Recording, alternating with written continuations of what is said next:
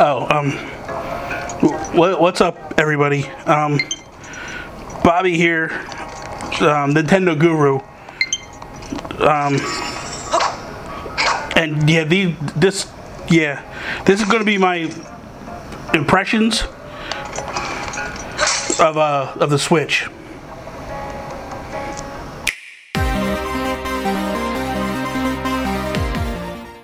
So what is up, everybody? Goofiness, I know. The Switch, what do I think about it? I've had it for 2 weeks now, give or take. Almost 3 weeks now. It's 3 weeks now, something like that. What are my impressions? I don't think it's a very big shock to people that I do love this thing. The UI is seamless with this. It's really quick.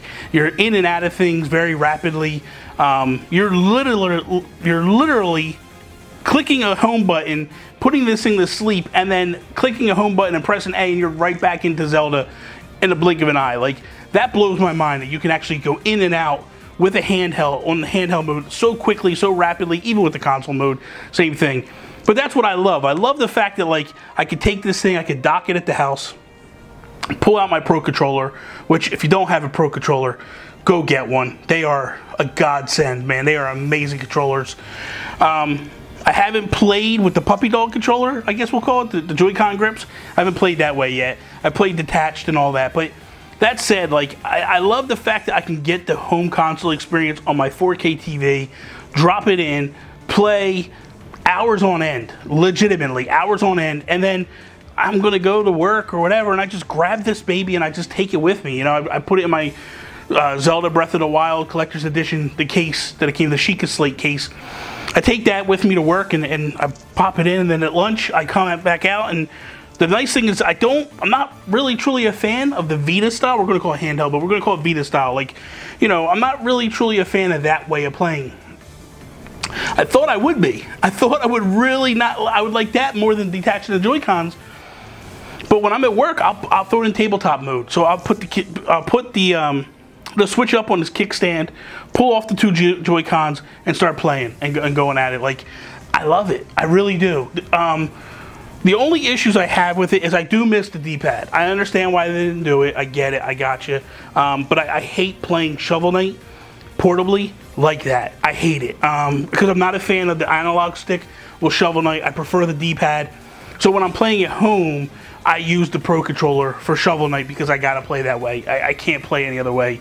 I guess because it's the feel and the vibe. It gives the feel of an 8-bit game, you know, even though it would have never ran on a Nintendo console back in the day. But that vibe, that feel of a D-pad just feels like home, per se. I haven't played a lot else other than Zelda, and I think that's something I wanted to touch on a little bit, because people, when Nintendo first announced the Switch in the launch lineup, people jumped all over Nintendo, basically saying, like, you're crazy, you have no games coming out. I think they did the right thing, because I don't have time to play anything else.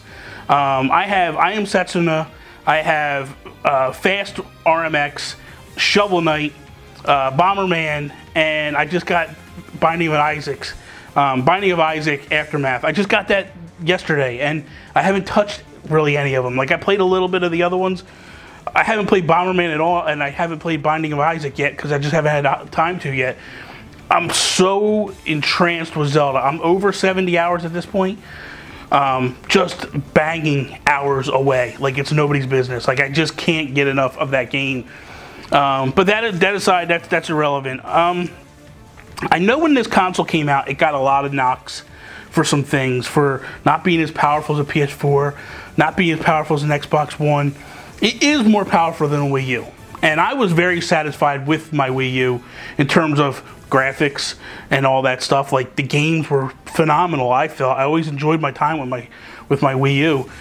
So this is going to look better than a Wii U in theory, slightly better, whatever it might be. I love this. I really do, man. I love the branding. I love the style. I love the branding. I love the style of it. There's so many ways to play this thing. I love the fact that I'm not carrying my 3DS all the time and like playing one set of games on my 3DS, and then I would come home and play my Wii U and play a totally different style game there. I'm playing the same game all the time.